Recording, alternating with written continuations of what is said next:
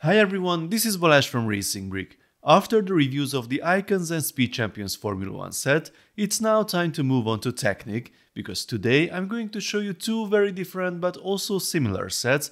Here is the 42171 Mercedes-AMG F1 W14E Performance and the 42165 set, which is exactly the same car but in pullback form.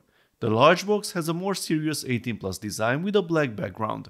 On the back of the box, we see another view, the dimensions of the car, some details and a nice comparison view with the original. The small set shows us the car on the racetrack, and we have another perspective on the back with a smaller photo of the real car. Let's open the boxes.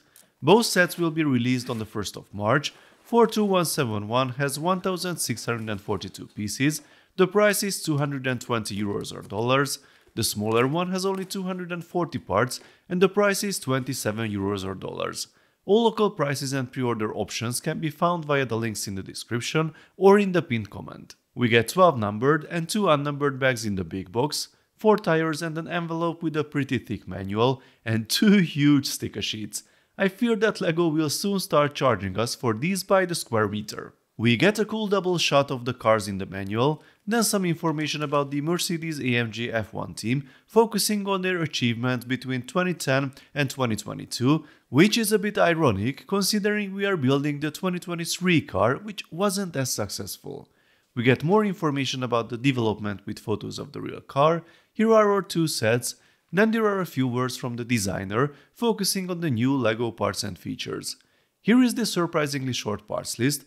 Apparently, the variety of parts used in this set is quite low. In the smaller box there are 4 numbered and 1 unnumbered bags, the instructions, the sticker sheet and 4 tires. As this is a pullback set, there is no additional information in the manual. This is the parts list. Now let's start building. We start with the larger car, of course. The process begins with the front axle. Here is our basic setup. Time to add the shock absorbers. This step was not entirely clear at first glance. You have to attach that pin first and then slide in the axle. The steering rack is in place and also some elements of the pushrod suspension, although it is not yet fully functional.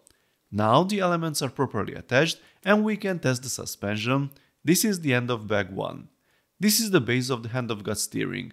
Once we have built this assembly, we join it to the previous one, and with a few more parts the steering is complete, every component works. In case you are interested, no, the steering wheel and the front wheels can both be centered. We have a 12-tooth gear on this side, an 8-tooth one here and one above, so the steering wheel will never be properly centered. Interestingly, at least the manual is completely honest this time. It shows that the steering wheel is rotated while the front wheels are centered. Extending the chassis backwards, end of bag 2. We start with the construction of the rear suspension, then comes the assembly with the differential. It's time to connect the elements of the suspension. Now we can see how the pull rod suspension works. The wheel hubs have been installed and after some reinforcements, here is our finished rear axle at the end of phase 3.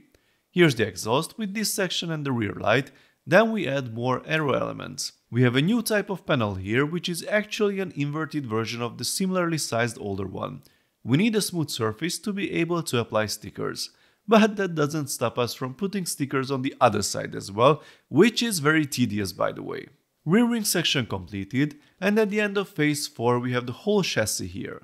We build a nice V6 engine with transparent engine blocks. It is attached to the drivetrain, secured in place, and yes, it works. The rest of the phase involves adding some reinforcements to the sides.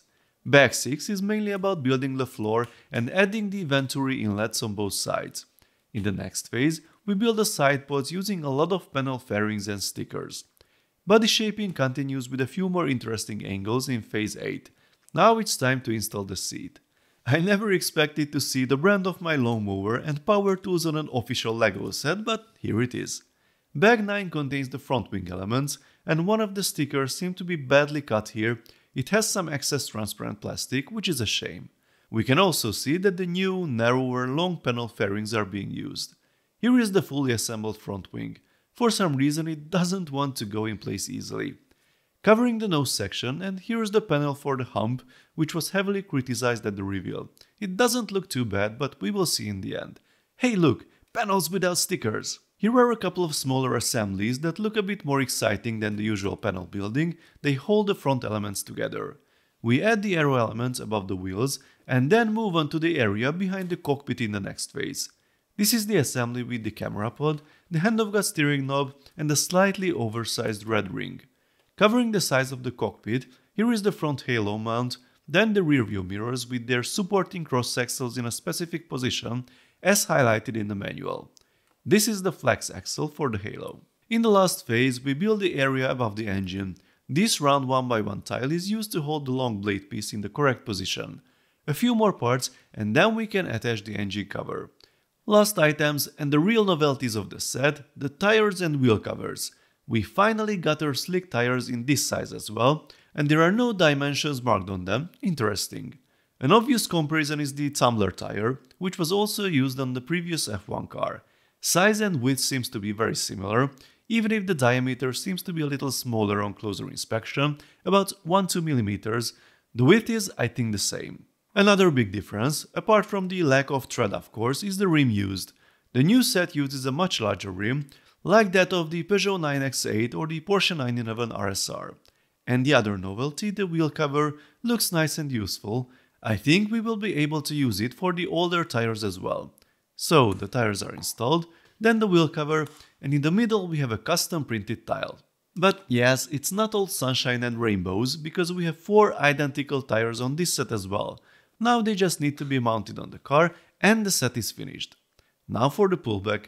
It's a much simpler build of course, but it still looks more complex than a Monster Jam pullback for example. It has a few tricks. This is already the second bag. The front wing is of course simpler here, but it still has 2 layers. Nice. A single beam with tiles on the side as a nose cone, fixing the element with further panel fairings. That was bag 2. More tiny panel fairings. Then we continue the paneling at the rear, and here is that teal line from the original, represented with a flex axle. That's a cool design choice. We get a smaller rotor blade as the rear fin here, and the flex axle for the halo is similar to the larger model. This compact assembly represents the rear end of the vehicle with the wing, then we add the panel fairings for the side. It's time to assemble the wheels. Once again, we get 4 identical tires and rims, then the wheel covers, and we are done. So, here are the 2 finished Formula 1 race cars. The difference in size is obvious, but I think they both have their strengths and weaknesses. The black design doesn't really help to highlight all the details, or maybe it helps to hide the imperfections, but we have a lot of different panels to shape all the aero elements on this car. I think the pullback set also does a good job at this scale. The area around the pullback motor is a bit odd, but there's not much you can do without redesigning the piece entirely. As for the hump on the nose, it's much less distracting in real life than in the photos, and that shape exists on the rear car as well, so I don't think it was a bad move to use these panels here. Now for the features, we have hand-of-God steering here, which is also connected to the steering wheel, which unfortunately isn't aligned with the wheels. There's a push-rod suspension at the front and pull rod at the rear. There's quite a bit of suspension travel, which is good, at least right out of the box. I'll explain why that's important tomorrow. There's a manual adjustable rear wing and the engine cover can be removed to reveal the V6 engine with transparent engine blocks driven through the rear differential. The engine cover has a strange flex, it's not quite rigid.